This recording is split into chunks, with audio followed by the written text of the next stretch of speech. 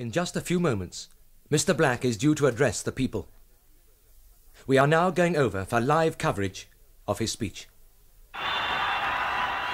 Well, the scenes here are absolutely indescribable. I've personally never seen anything like it before. The crowd of around, 30,000 people, they've been waiting all day for the arrival of Mr. Black and his entourage. And it is expected that one of the main topics in his speech this evening will be the controversial anti-public corruption bill, which Mr. Black wants brought into effect immediately to put an end to the current widespread decline in public moral standards. And just a minute, there he is, I can see Mr. Black now. He's surrounded by, of course, all his bodyguards, and as you can hear, the crowd is going wild with excitement. It's clapping, it's cheering, as Mr. Black finally makes his way on that far side up to the platform. And now, yes, there he is, he's about to speak.